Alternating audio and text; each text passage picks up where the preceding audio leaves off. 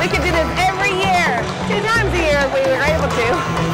It was really great to go out on the field and just hear all the support from all the fans, and it was just really exciting. It was absolutely amazing to hear the crowd cheer for Sarah. She's done an amazing job for the whole university, representing gymnastics at the university as a whole. I'm so proud to have been her gymnast. I know that Dana and Brian and Bill will now do a great job of leading this program forward, and this won't be the last time that we're on the field winning championships.